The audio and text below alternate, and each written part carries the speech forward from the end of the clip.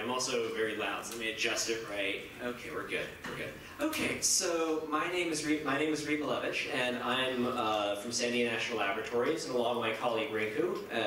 Rinku and I are part of the IDEAS project, which our mission is to improve the productivity and sustainability of scientific software projects, or put another way, to ensure the long-term survival of our species. That is our overriding mission.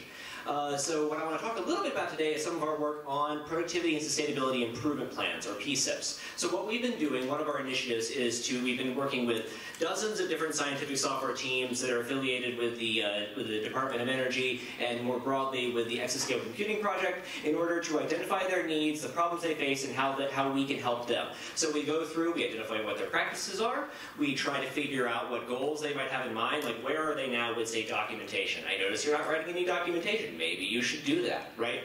So what we do is we construct a series of progress tracking cards, we set goals for them, and then we create plans for them to say, well, here's how you can improve, here are what the recommendations are, here are resources to help you do that, right? So they then execute that plan, we assess their progress, and in this way we help better our chances for survival. That's our small contribution. So on that note, I just want to say that it took me 20 hours to get here, and I really, really probably need to speak to each and every one of you. Our entire civilization is built on a foundation of sand. So getting as much information as I can from each and every one of you would be fantastic. Please, speak to me. That's all.